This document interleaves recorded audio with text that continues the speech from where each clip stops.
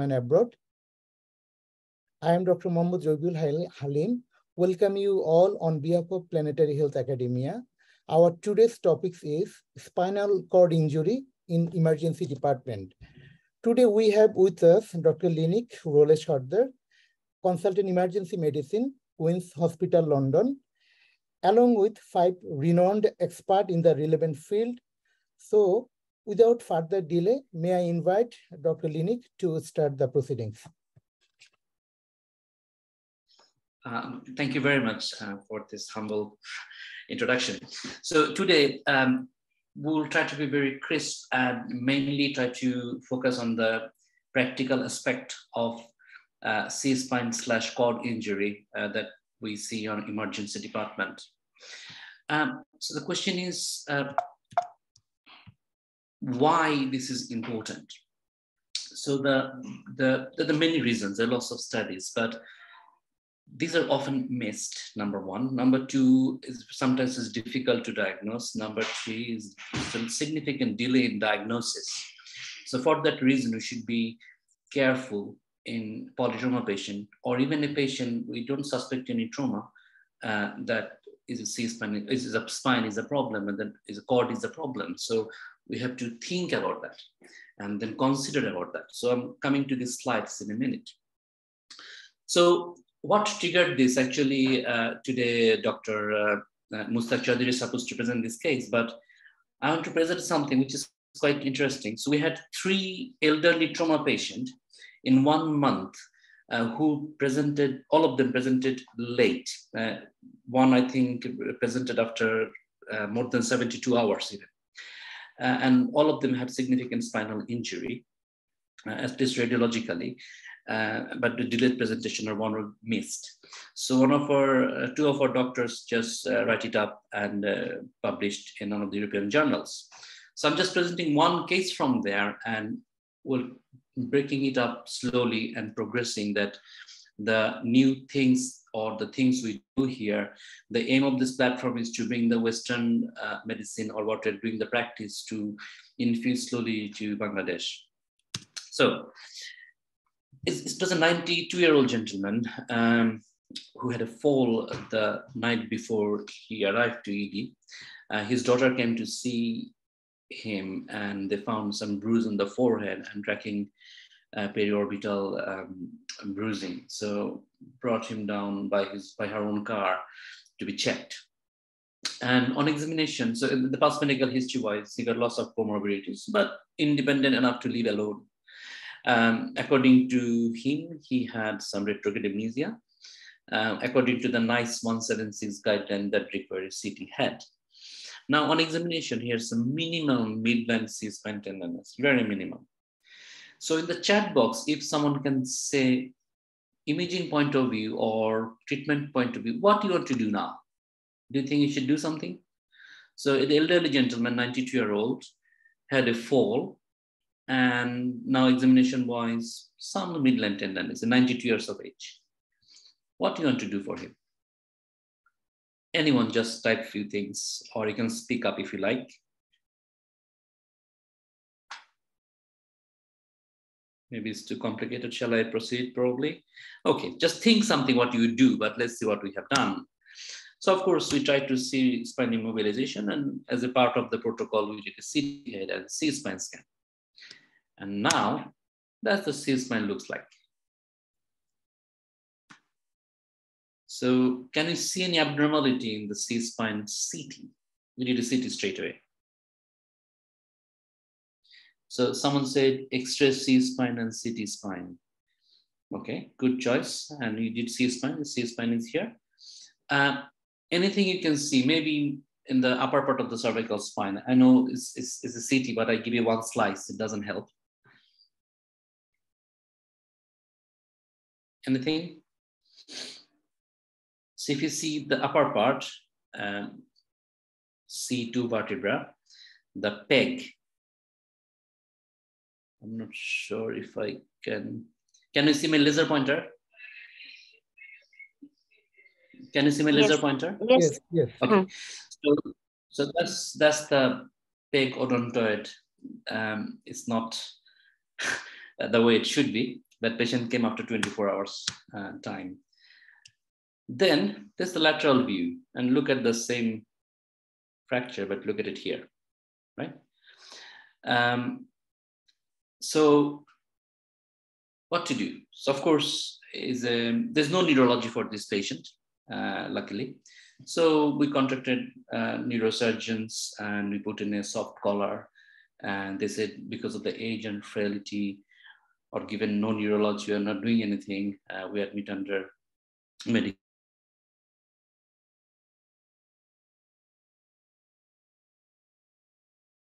Nothing happened, and is, or maybe another old person, the fate could be different. So it's very difficult to predict. So I'm just taking you through the C-spine injury and consecutive spinal cord injuries along with it. So how we actually practice and what happened. So before we go forward about elderly patient, so because of their osteoarthritis and the limited movement and the structure of the dents, they're very, very prone. And in England, we have a data called TRAN data, Trauma Audit and Research Network data. So any patient above 65, so don't ask what is 65, it was a retirement age. So the study went like that. Now retirement age is 68. It could be now like 68, but some part of the country has the frailty age is different. So up north, slightly younger. Some part of the country, even 80 years, they consider frail. So most of the common injuries and severe injuries in elderly happen from standing position. And the term silver trauma, about the frail elderly patient trauma, we talk about silver trauma. Do you use this? Term in Bangladesh? That's the question I want to ask. Actually not. No. So I'm so sorry, I'm a bit trouble with my pointer. Let me just get rid of it. Right. Right. So this is something to think about and talk about. Do you use ISS scoring, injury severity score in Bangladesh? So I think Kanis Fatima in ITU, do you use that or? No, unfortunately, we don't use it. Sure. So that was the things and the small things I was trying to bring up, that what we use it here and what we can introduce in Bangladesh. Like we started news scoring system in few hospitals in Bangladesh, including my college, Solimula Medical College. So this is something is a worldwide accepted and people understand each other's language, what you're talking about. So if all of you just give the point about these two things, is ISS and silver trauma, lots of literature, and you can go to the national website in England, or I'm pretty sure Americans have some sort of standard. Of course, there is some standard, but I'm talking about a set protocol that we can use for our trauma patients. So the question is, lots of patients will come. So we see like 500 odd patients per day, and it's quite a big center. We are a major neurotrauma center as well. Now, thousands of patients we are seeing weeks. Now, we're not scanning everyone. We are not considering spinal cord injury in everyone. We are not, but we're doing some. And why and when to consider spinal cord injury? So there are a few things. Look at the terminology here, is consider, right? So any major trauma, we think we to consider because it's part of it. Minor trauma with spinal pain without neurological signs or symptoms, or with neurological signs of symptoms, we definitely consider that. Any altered consciousness, definitely. And the mechanism of injury is important, and pre-existing spinal disease is also very important. Now, if you see most of the spine actually either very strong or fixed with other structure, like the whole thoracic spine fixed with rib cages. But if you see the junction, which is lower cervical and thoracic, and again, thoracolumbar junction is common, but C-spine is not protected. So any part of it is very, very vulnerable, and it's just not right. Now, anyone in emergency department, if they're not coming by ambulance service, we need to, if we consider is this is a spinal injury, either bony or cord, whatever, we need to immobilize the patient. We start with manual immobilization. Can anyone identify, oh, by the way, if you have any images that not referenced there, this is from Royal College of Emergency Medicine UK website. So just to clarify that, this is not from any website. This is our college website. So if you see these two patients in neck immobilization, can you spot the difference and which one you would prefer? Or both are correct? Actually, can I bring Daryl here? Daryl, would you mind to just tell us a few things about this immobilization? Because it's so vital, because this is the first thing we consider, that first, let's save it. Thanks, Lunik. Yeah, I think when we suspect an active spinal cord injury, at that point, it is quite important to immobilize. I think we should also bear in mind that when someone does fracture their C-spine particularly, but any spinal vertebra, there's a lot of pain. And often these patients actually protect their own C-spines. They won't move it around. I think the risk factor is usually that unconscious patient or the patient who's intoxicated, who might be flailing around with a C-spine injury. But when we suspect it, the key here is to minimize movement, because especially if they are still moving their limbs and they don't have a actual neurological deficit, and if we've identified or suspect a C-spine injury, we want to prevent that from happening. And to do that, we really got to use almost 3 points in protecting the C-spine. So you look at the left and the right, there are differences. I'll leave that to the audience to try and work out, to maybe comment in the chat. But you really need to be careful, because if the person immobilizing the C-spine, for example, is talking to someone else or needs to grab something and moves their body either left or right, the head will probably go with them without them actually realizing. So you need something that really pivots and prevents pivoting, and then has full immobilization with the rest of their body.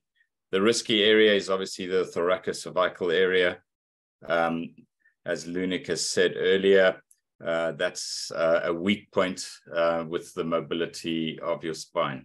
So I'm not going to give you the answer, but I think someone has already said the right one. And if you have a look there, there's immobilization onto the trapezius muscle, and also the sort of wrist part of the hand and arm is immobilizing the neck and the head. And that's to stop movement around that point. In the first one, the one on the left, you can see if that person immobilizing the C-spine moved, then what you would see there is the head moving as well, which we don't want to do. Thanks, Luni. Thank you so much. So you see the difference here, the holding the trapezius and the side. So this is a very practical thing, and we do it day in, day out, and bad things happen. Now, then someone is holding it. The second person, if we are considering C-spine, so second person need to get a collar. And how to measure collar, you can just go to YouTube, but how to measure, I just got some diagram here. And of course, you can take from there. Do you have a C-spine collar in our public hospitals in Bangladesh, supply, or if you consider C-spine injury? Do you have that facilities or? Yes, collars available. Everywhere. Okay, fantastic. So you know how to measure. And so the gold standard is 3-point immobilization and a cervical collar and blocks on both sides, and you're taping that, right?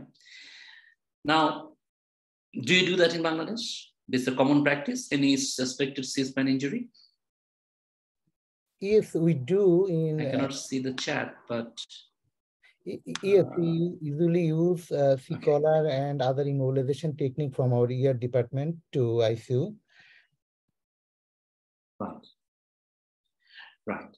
So just looking at So C-spine injury prevalence in alert patient and those who cannot communicate because of intoxication and conscious sleeping there. So alert patient actually has less the unconscious patient or the patient you cannot evaluate, they have more C-spine injuries. So we have to be very, very considerate that who are under influence of alcohol or low GCS, unless otherwise, is a very high number that they are having a C-spine injury. Now, C-spine immobilization is actually not benign, especially in elderly. It happens even in our hospitals and every hospitals, I believe, because patient is going to scan or patient is put on a collar and block in a trauma board and waiting for hours, maybe not hours, but minutes that go to the CT scanner, or there is a queue in CT scanner, or coming back, there is a lack of people to put him out of the scoop. So there's lots of things happen. And that, of course, you see what are the major complications of C-spine immobilization can happen. Now, in pediatrics, we stopped using the C-spine immobilization according to the ATLS, and we don't use it either. But also in elderly, right? There are reported cases, this is from Royal College, that people trying to straighten the neck, and unfortunately something happened that you can see. Now, I go back to this patient, our patient.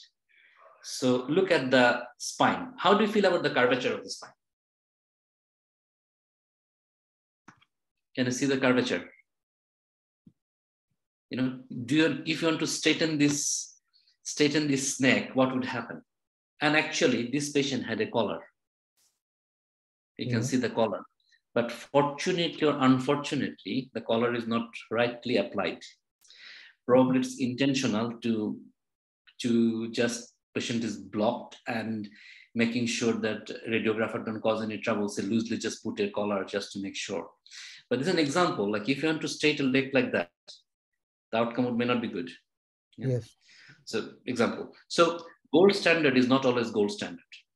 So ideally in elderly patient, we don't put collar, and because it's very difficult and not comfortable. And we can make the natural position for them. And we do 2-point, which is a block and tape only.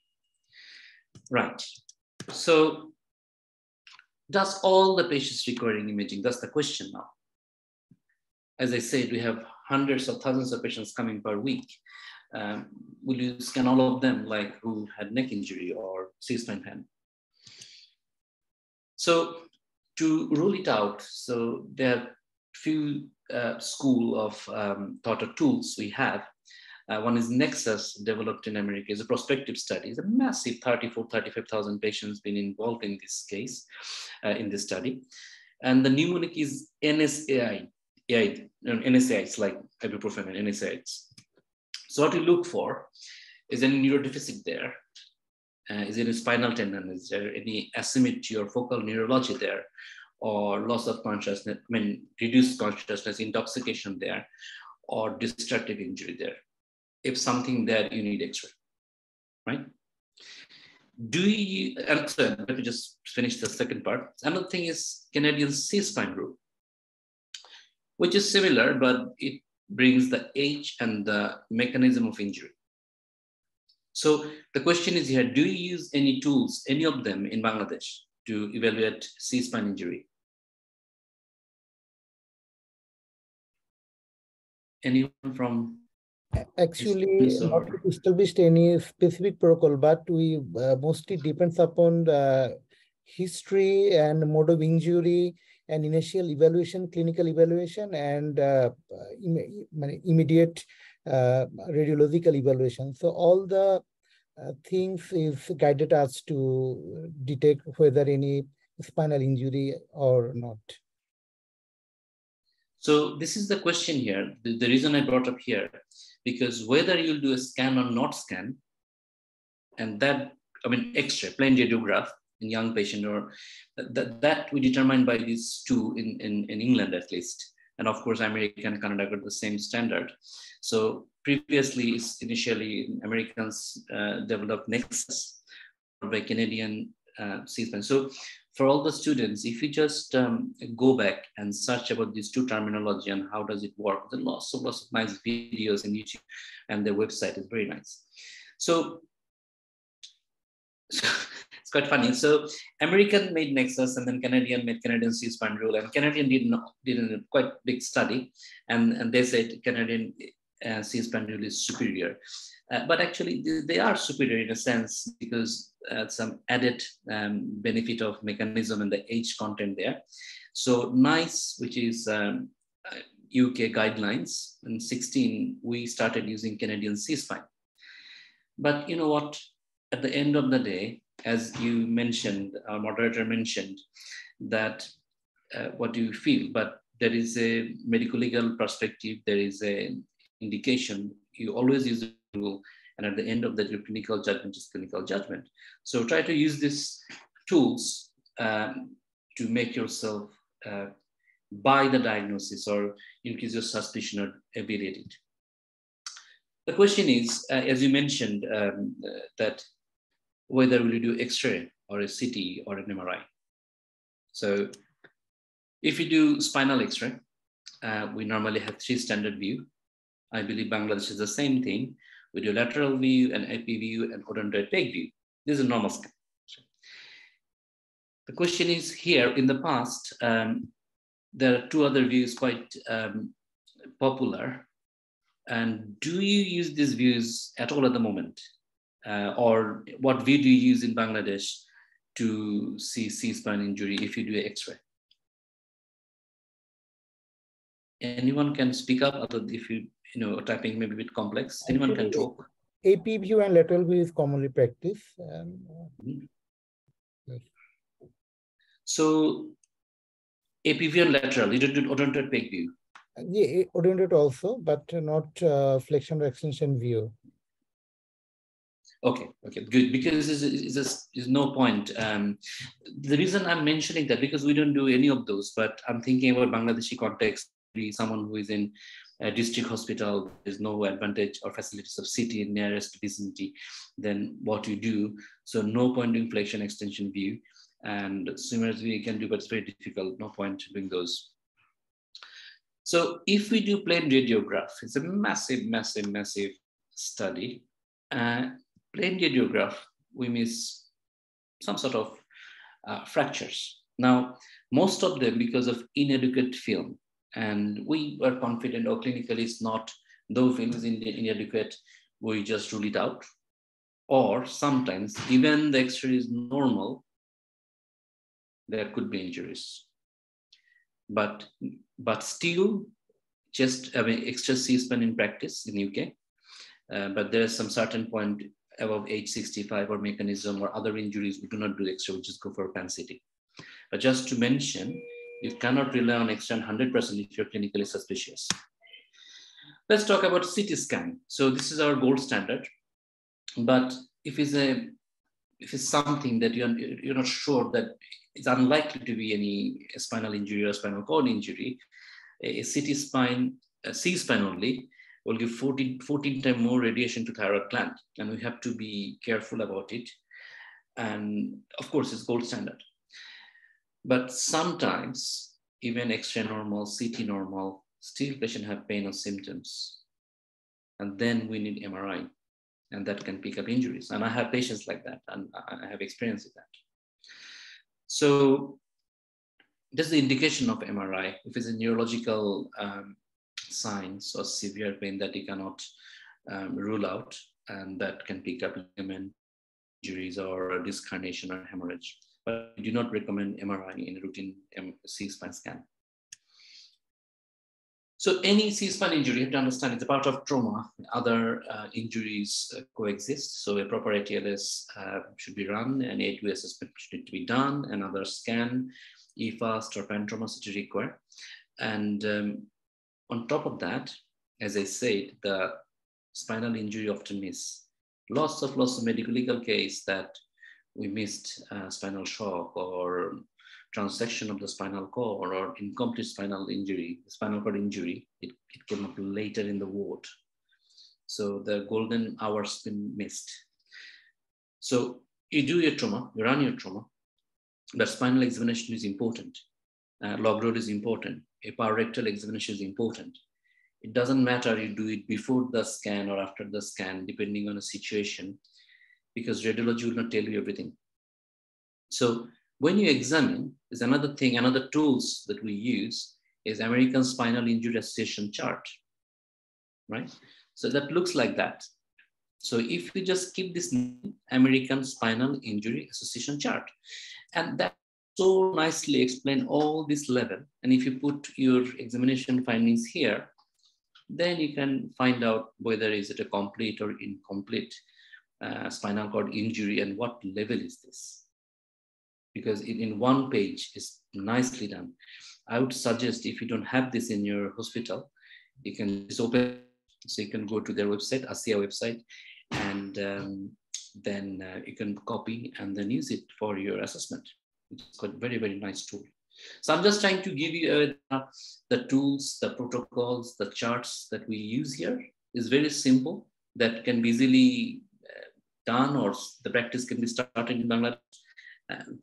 But it saves a lot of things, a lot of morbidity as well. So you have different incomplete cord injuries. You can, I'm pretty sure all of you know, or if not, just take a screenshot and look in the book, because you have expert, they need to talk and give their advice and question. So another question I want to raise here, the spinal shock and neurological shock. In trauma, we have lots of shocks, hypovolemic shock, it could be obstructive shock, could be distributed, yeah, could be for secondary reason, but some two other shocks, I'll probably leave it for discussion. Or our respectable panel can explain that, or you can ask any question, but we need to clarify this, very important. So that's it. Anyone has any question on any part of it?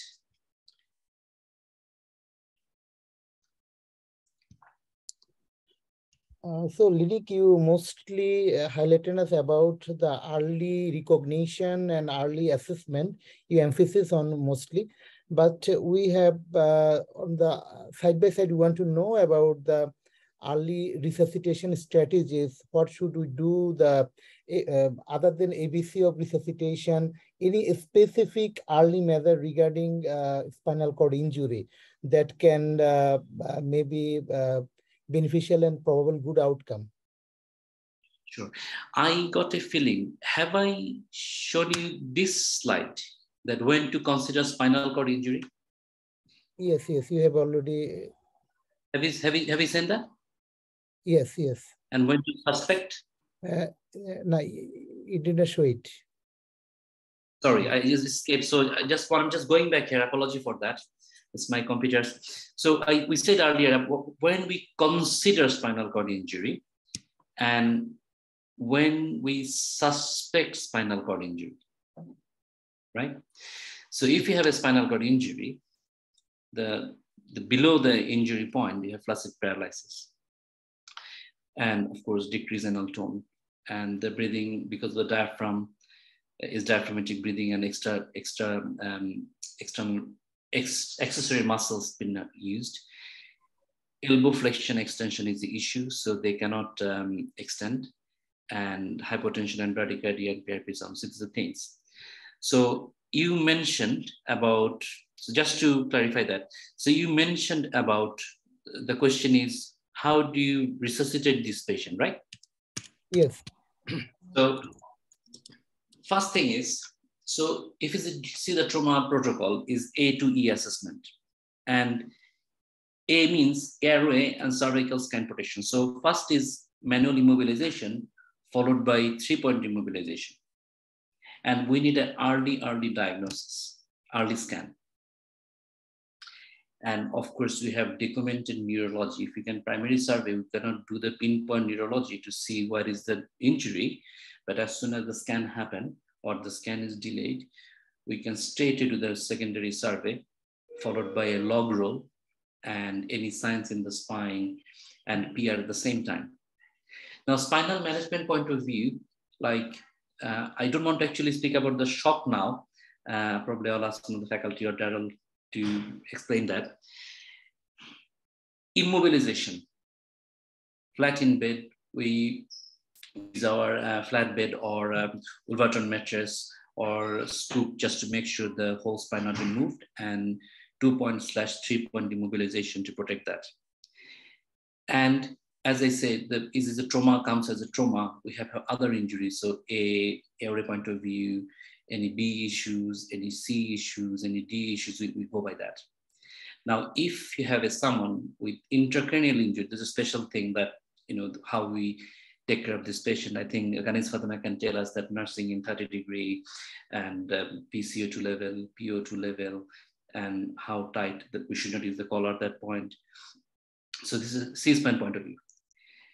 But earliest point of view, when you have a spinal injury, immobilization, point of diagnosis, where is the injury, urgent neurosurgical involvement is emergency point of view is a thing to do, because we are not someone who can fix it.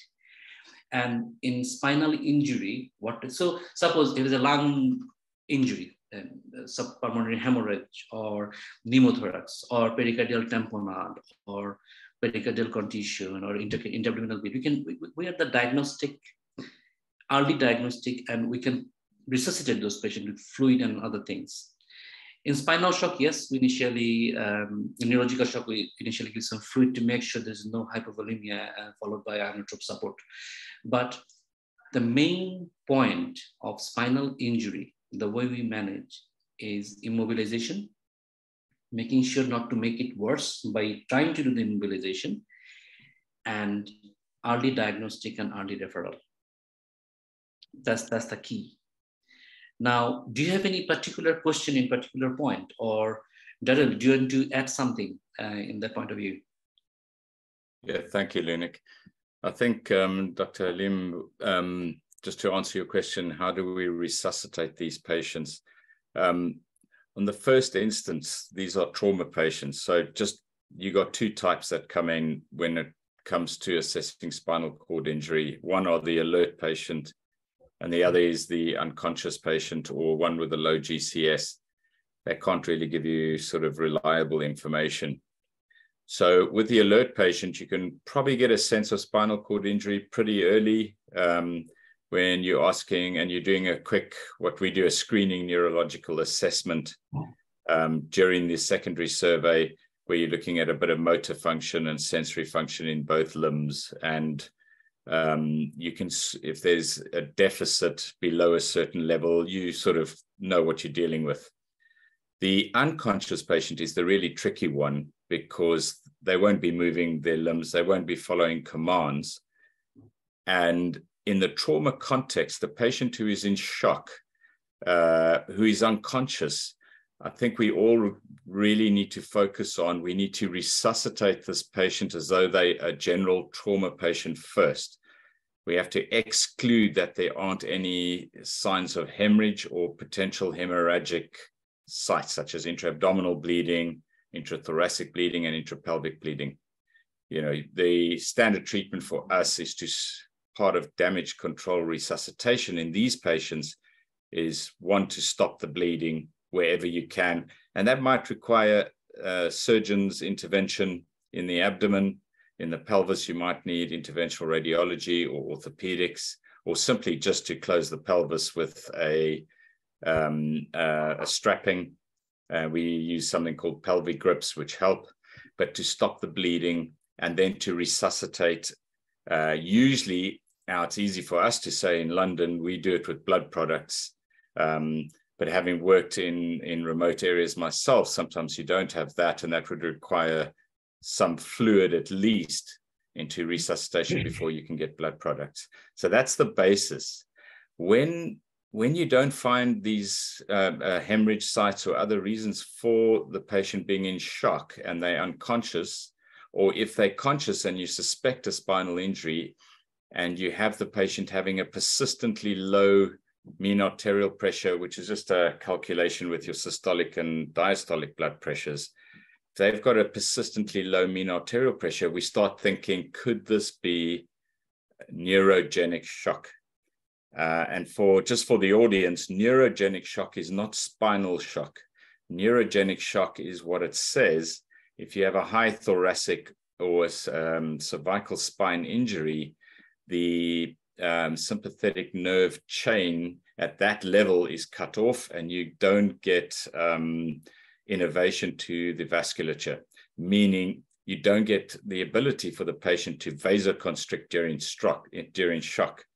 So that means they vasodilate, and often below the lesion, you'll feel that the patient is warm, and above the lesion that the patient is probably cold.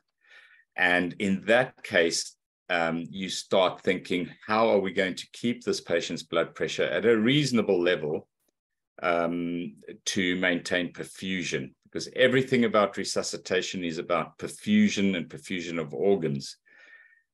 Fluids certainly help in neurogenic shock to a smaller or lesser degree.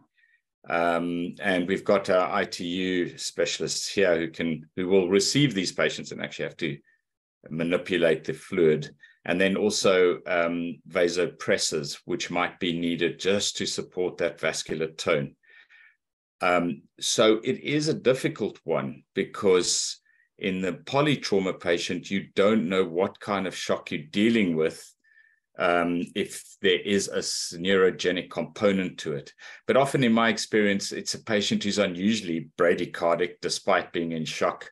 They're quite warm below the level of injury where they should be shut down and cold and clammy.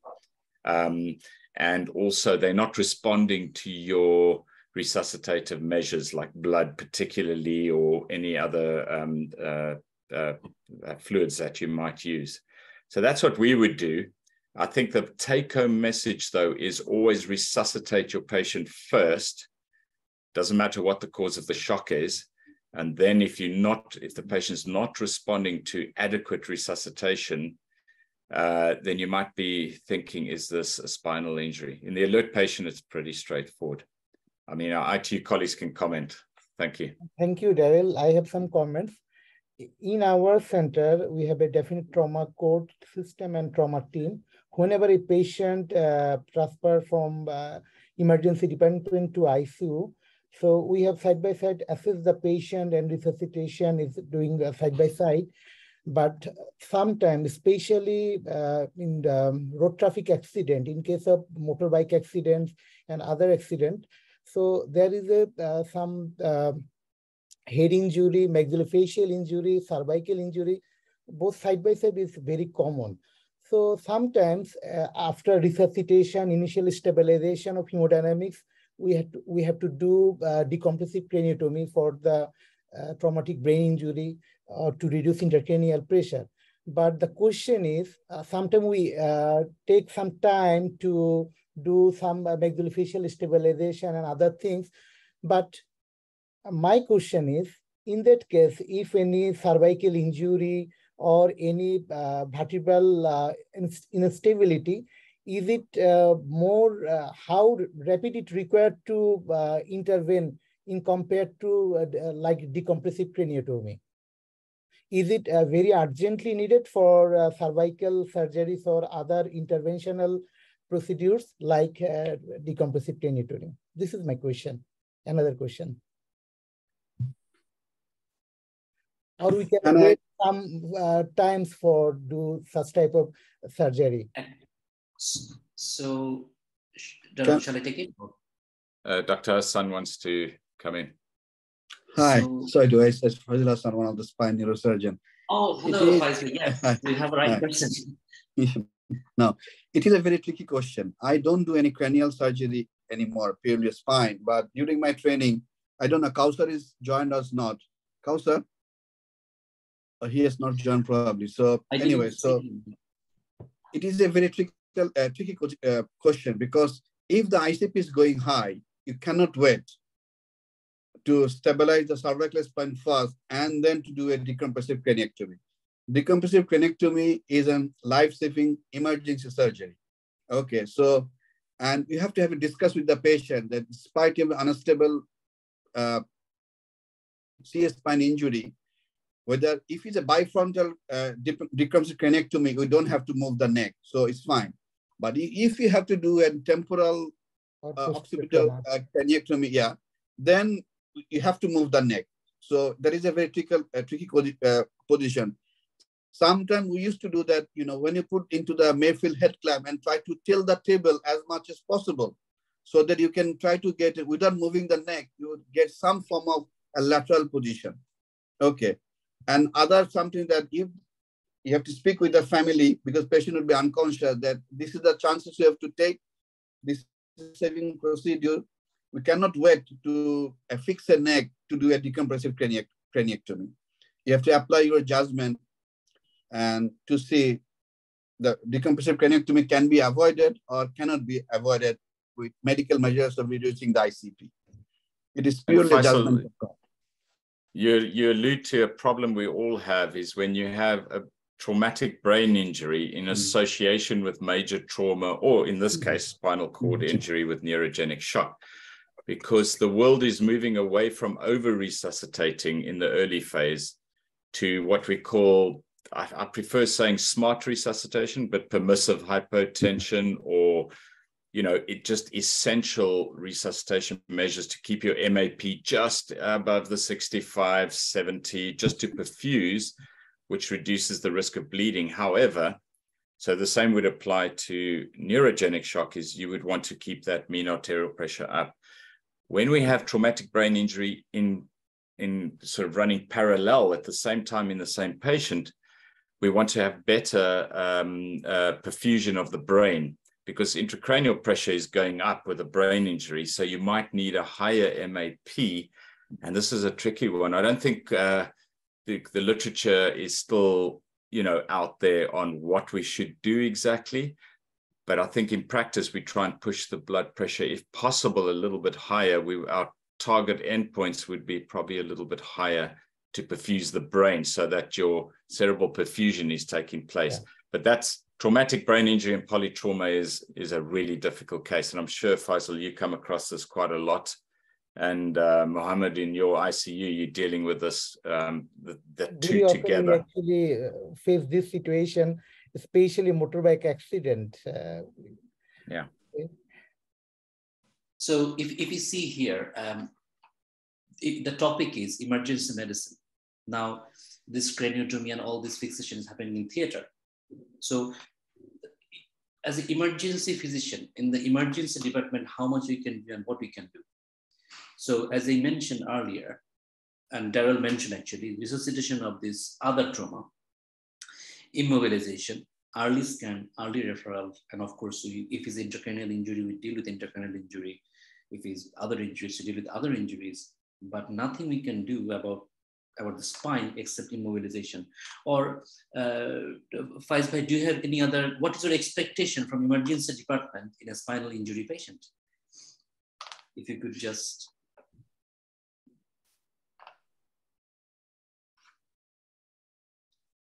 Hello.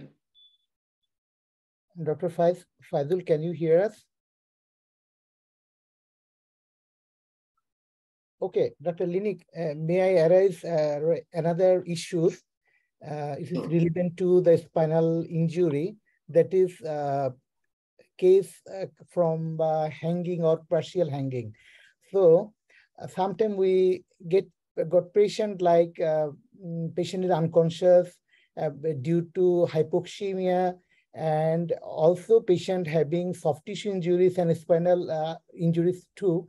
So in that patients, is there any particular measure you can take to avoid secondary injuries? Because this sort of patient need to be resuscitated or we have to deal against hypoxemia as well as cord injury also. So is there any protocol or particular precaution we can take for this hanging patient?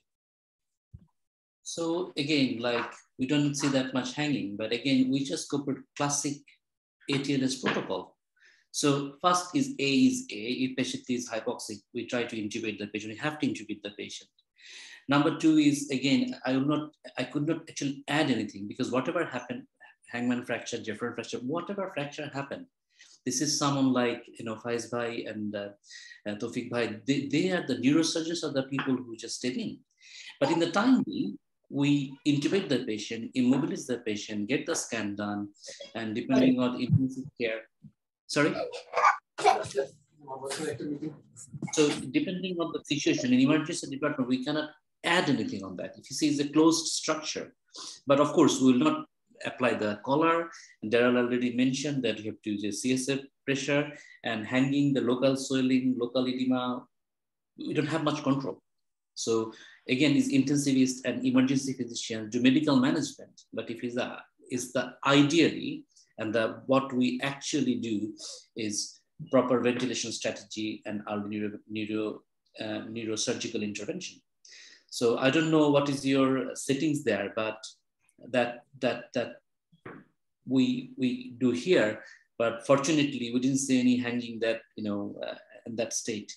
Not actually, dead. But... Yeah, actually, I'm working in a corporate hospital, so I have the facilities, multidisciplinary colleagues like neurosurgeon, spinal surgeon, trauma surgeon. So we have a protocol because we have a trauma team.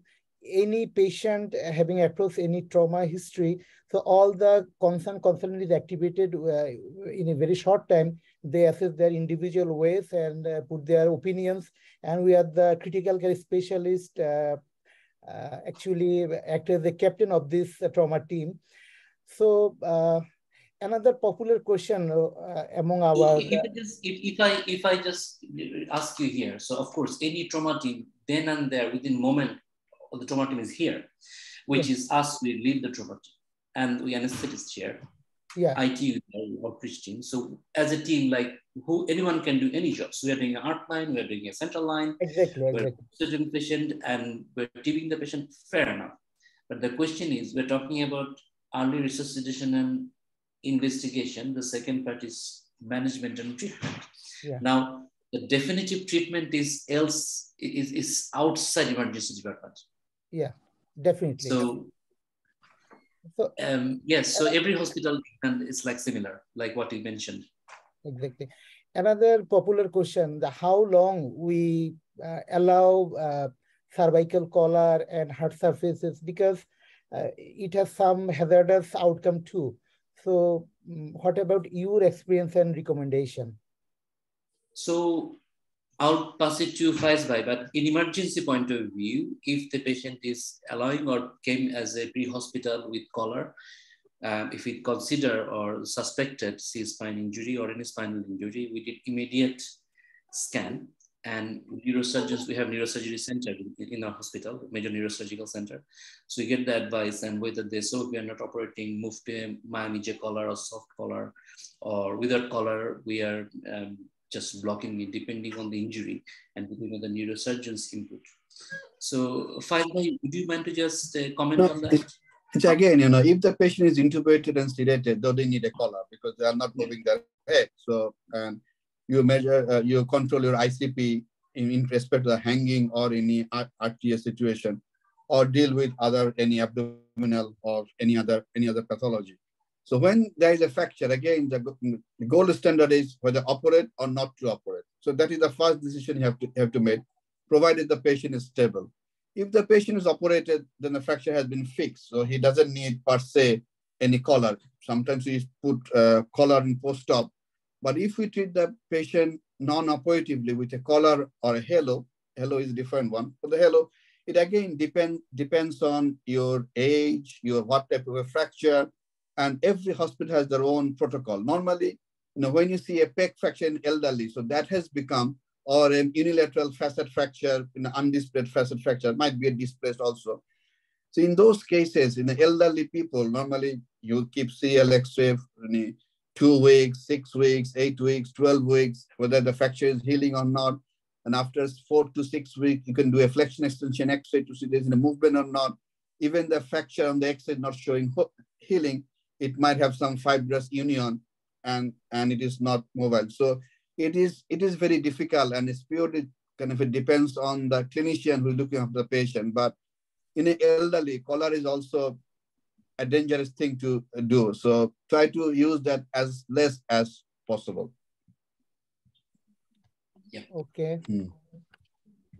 Is there any question from the candidates? I can just, lots of participants here, but nobody's asking any question. Of course, we like questions, but any thought, any other questions from the candidates of Halim? Of course, Halim is most welcome if nobody's asking a question, and you're most welcome to ask questions. But while we're waiting, if I could just come in, we're doing, so I think the big question worldwide, and whether this is going to be adopted universally, is whether we use C-spine collars or not.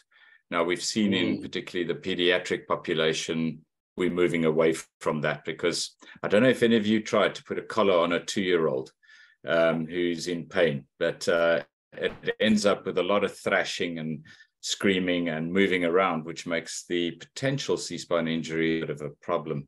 And the elderly, as we've said, with their spinal stenosis or their osteophytes, which hold the spine in unusual positions, and then we try and straighten it into a collar, is also dangerous. We have...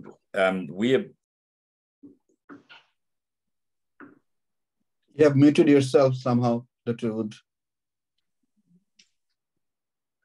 Thanks. We've just started, we're participating in a study called the Spinal Immobilization Study. And it's probably the first large randomized controlled trial on whether we should use cervical spine collars or not. And we've randomized the groups to, one group will be just getting normal immobilization without collars, and the other group, and that would be just head blocks probably, or whatever the paramedics feel. And then we're going to compare that to full C-spine collar and head blocks and triple immobilization. And the reason for this study is because there's a lot of sort of anxiety about using collars now. I know in Scandinavia, it is not protocol, if I'm to be corrected, to use cervical spine collars. I think Australia is also moving away from cervical spine collars. So we need to answer this question, and it needs to be done soon, because we need standardized practice across the board. For the moment, the recommendation is to follow your local protocol wherever you are. We still use cervical spine collars and head blocks. That's what we do. But I would like to see more evidence. And when we're talking evidence, we would like to see a large, multi-centered, ideally multinational randomized controlled trial, and to get a definitive answer on this question. Another technical things I have observed, that the size of the collar, because in that part of the world, the neck size is a big issue. So if there is male size collar is placed, then I think there is a chance of secondary injuries and other discomfort, pain, etc. My another question regarding these important measures to avoid secondary injuries. We use usually analgesics, adequate analgesics to relieve the patient. Sometimes some neurosurgeon or spinal surgeon suggest steroid for, they said they observe sometimes it's beneficial, but we know there is not any clean-cut evidence that steroid reduces the morbidity and mortality. But what about your experience other than analgesic use regarding therapeutic options for that particular patient? Let me answer that one again. And we all know about those big studies done in America regarding methylpred in the spinal cord injury patient. So far, I know Americans still uses methylpred, but in UK, we hardly ever, and in my training, I never use a methylpred or any other steroids for a spinal cord injury. Okay. I mean, again, our neurosurgeons, I hardly been asked you give it. So I don't know, like, you know, we normally just follow well patient waiting later. We've never been asked to give one. Yeah. Okay, it's individual, as I think someone maybe recommend it. No, in UK, no one recommended. It is not in the NICE guideline to give methylprednisolone. We never give it. Yeah. So, Dr. Halim, like, do you have any protocol you follow? I mean, why you do that? Is it a national protocol or your hospital protocol, or and how that been made? Just trying to curiosity. Regarding steroid or yes, steroid. Actually, we critical care physicians don't want to use steroid routinely because it is very poor evidence or no evidence at all to reduce morbidity and mortality. This decision very often comes from the surgical colleagues. This is my question about this. We are not convinced that about use of steroid. Sorry, can I supplement something? Yes, please. I'm Dr. Janul. So no, actually, surgical colleagues are not adequately or frequently use methylprednisolone in case of trauma. But our neurologist colleague actually frequently use methylprednisolone in case of trauma and other cases. But we actually follow the protocol of UK. Usually, we don't use any steroid, especially in case of head injury and spine injury. So we try to follow the protocol from UK. At least we try to teach our junior. We try to follow one protocol. We know there is no role in the use of methylprednisolone in case of spinal injury. But in our residency period, at the, near the 2000, at that time, our teacher usually used to use methylprednisolone or steroid in case of spine and head injury. But we are now follow the protocol of UK. Okay. Thank you, Professor Joinu sir. He is a professor of clinical neurosurgery from National Institute of Neurosciences and Hospital. Thank you, sir, for your valuable opinions. I may invite our learned panelists to highlight today's topics. First of all, I want to ask Dr. Kanis Fatema Madam regarding the challenges or issues differentiate and resuscitate neurogenic shock, other distributive shock, and spinal shock. What are the challenges from a critical care physician's point of view? Thank you, Dr. Robiul, for asking this question. The presentation was, as usual, excellent, Dr. Luni. Regarding Dr. Daryl has already said that resuscitation is the most important part. And when we get any patient with neurogenic shock, we usually, at first, we give fluid boluses. And after giving fluid boluses, if the patient has hypotension, then we usually start vasopressor or inotropic agent. We usually use norepinephrine is the first choice. If patient has due to neurogenic shock, we all know that patient have hypotension along with bradycardia. If patient has, after getting norepinephrine, if patient has bradycardia, then sometimes we go for dopamine infusion. Bradycardia also respond with atropine injection or glycopyrrolate injection, which are available in our country. Then patient usually respond with this norepinephrine, dopamine. We do not have to go for epinephrine to start with. And yes, there is importance of distinguishing neurogenic shock with other shock, like patient with road traffic accident. They may have any lacerated injury, which have been mixed with dirt, and patient may vomit, may develop aspiration pneumonia. From there, they may have septic shock. We usually see the other parameters, whether the patient has temperature, what is his WBC count, what is the percentage of neutrophil.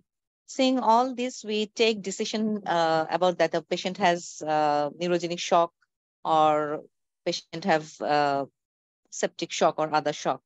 Hypovolemic shock usually comes first in cases of patient with road traffic accident or polytrauma, especially if they have any injury in the chest.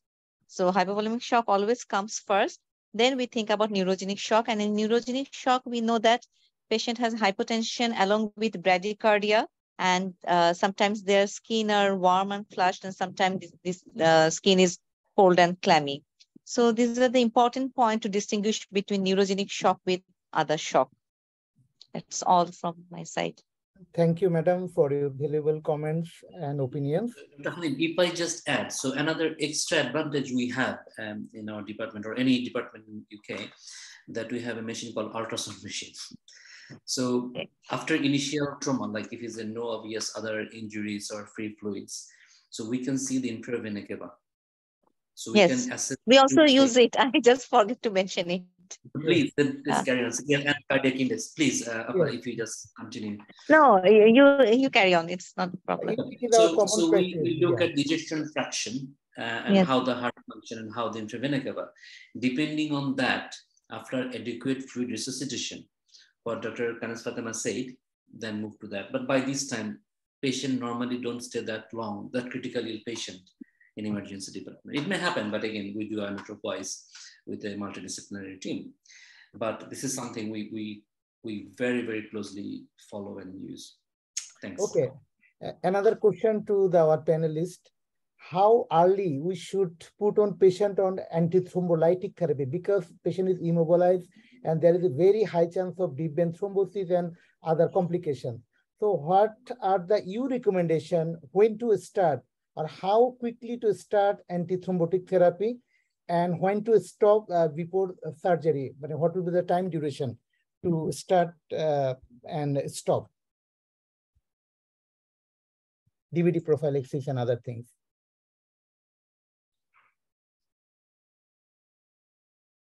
Anyone? So, trauma patient normally. No, this from panelist. Faiz bhai, do you want to come in? Yeah. Again, it depends. We're talking about a chemical prophylaxis, but mechanical prophylaxis should be started from the beginning. Once you come in, when the patient is stable, the Fortron and the stocking should be there from the beginning. By the time you decide whether the patient is for surgery or not, and then if the patient is for surgical intervention, you don't start. Patient goes for surgery, whatever form it is. And then according to protocol, we start chemical prophylaxis 24 or 48 hours after the initial surgery. If the patient is not for surgery, and if there's no specific contraindication, we should start chemical prophylaxis within 24 to 48 hours. And some of the centers even starts early, even for the day one, they start chemical prophylaxis. Especially spinal cord injury, who is not for like a central cord syndrome. Just an example, if you decide patient not for surgery, you want to wait for 48 hours to recover the cord, the chemical prophylaxis should be started from the day one. And again, it depends on what form of chemical prophylaxis you provide, like an enoxaparin and deltaparin, which has been commonly used in UK. It should be stopped at least 8 to 12 hours prior to the surgery. So you omit that dose on the night before normally. Okay, so if any other no contraindications, so we should use sequential compression stockings immediately, and after within 24 to 48 hours, we should put on patient on chemical prophylaxis. Even from the day one, from the day one, the risk of DVT is quite high in the Caucasian population, from the subcontinent one. Whether we don't know, and there's no study, the rate of DVTs in back home. But here we should start from the day one, to be honest. All the spinal cord injury unit have the local protocol, and they will advise that start chemical prophylaxis if there's no other contraindication. Another question is, any patient having spinal injury or patient having multiple trauma, or also clinical examination suggests that this patient having neurogenic shock also. So the nutritional support or when to use enteral feeding is another question.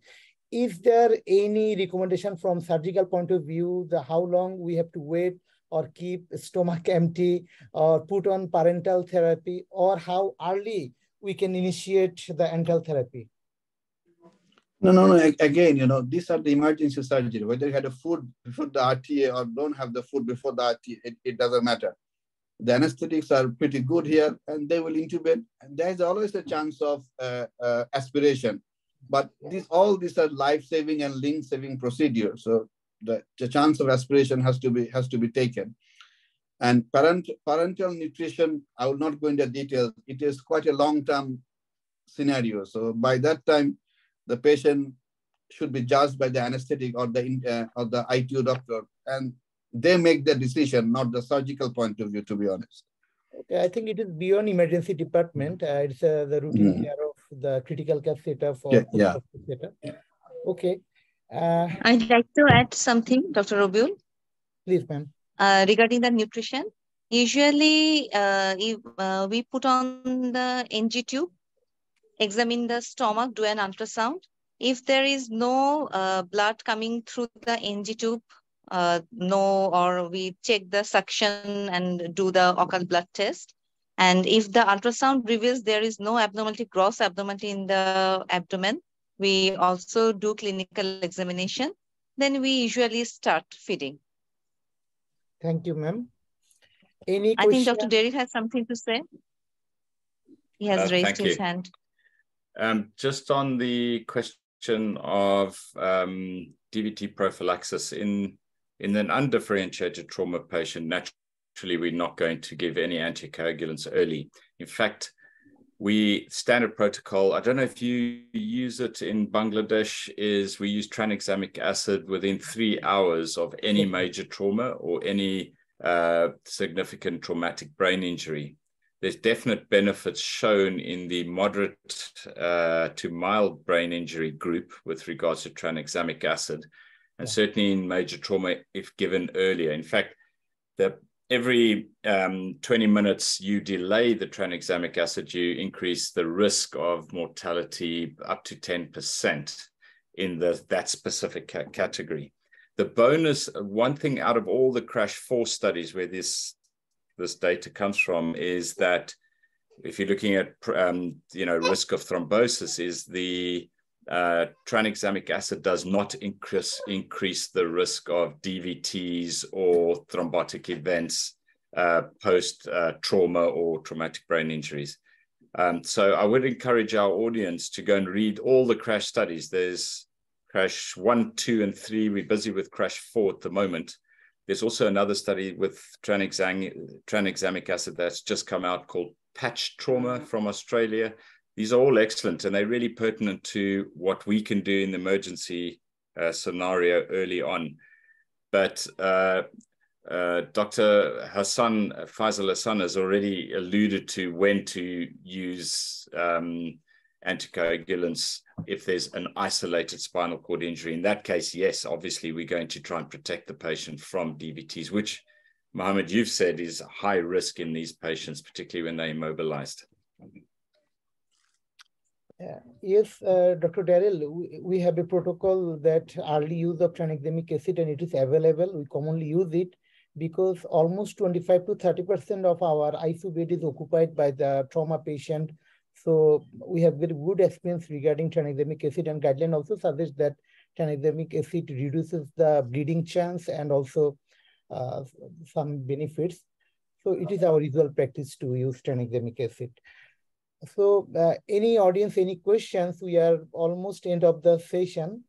So I think all the learned panelists actively participate throughout the presentation till now. If any of you want to say any message regarding today's topics or any comments regarding today's presentation, will be highly appreciated. I'll just one. If I may, because the concept. Oh, yes, please. No, please. Yeah, you carry on. So thank you. So the concept of emergency department or emergency medicine is not, in different minds, is different in Bangladesh. So any major trauma patient or suspected spinal trauma patient, or we found out that is a trauma, this patient stays in emergency department minutes to an hour. because they go to the either definitive pathway to theater under neurosurgeons, if it's, of course, is a spinal trauma we're talking about, or going to ITU for other managements. So, because in Bangladesh, emergency and ITU may be mixed together, and the questions coming, because we never ever, I don't even know what the parenteral feeding, I mean, none of the emergency medicine specialists know what is actually involved and included. We did it as a part of our training and different specialty, but emergency medicine is, we are dealing with undifferentiated patient, medical came or surgical, and we are stabilizing that and finding a diagnosis and putting it to the right definitive treatment. So this is the emergency medicine, but of course, ITU have different role, pre or post surgery or without surgery. So that's what I need to mention. Thank you. Faiz bhai. Again, I also want to highlight one point regarding spinal trauma. So be aware of the angst-prone patient. So though, again, during my training, we don't know much about angst-prone, but again, just be aware of all the junior doctors. You will do more harm than good if you try to realign or try to follow the protocol in a patient with angst-prone disease. Thank you, Dr. Fadil, sir. Now I'm at the end of the session. I invite Dr. Daryl Wood to make a concluding remark regarding today's presentation. Thank you, Mohammed. This has been an excellent opportunity for us to talk about emergency management of spinal cord injury, and we've got quite esteemed panelists, so it's been a privilege. Just take home for me is always focus on adequate resuscitation of your patients. The spinal cord injury is commonly missed in the early phase. So when you have unusual responses to your resuscitation, such as a bradycardia or a persistent hypotension, when there's no obvious hemorrhage or hypovolemic shock, just be aware there might be a spinal cord injury. And, immobilizing the spine appropriately, that does not mean forcing C-spines into collars, but it's appropriate immobilization for that patient. Be careful when moving these patients to CT scans or to theaters that already have an existing spinal cord injury. You will immobilize them as you move them across, because often during movement, there's a risk of worsening the spinal cord injury. But good luck in the front line. It's tough out there. And I think it's identifying these injuries is not difficult. Not easy. Thank you, Dr. Daryl, and all the panelists. And last of all, not least, Dr. Linik, for your beautiful presentation. We all enjoying this session, and good night. See you again. Thank you. Thank you. Thank you. Thank you. Thank you. Thank you. Goodbye. Thank you. Thank you. Bye.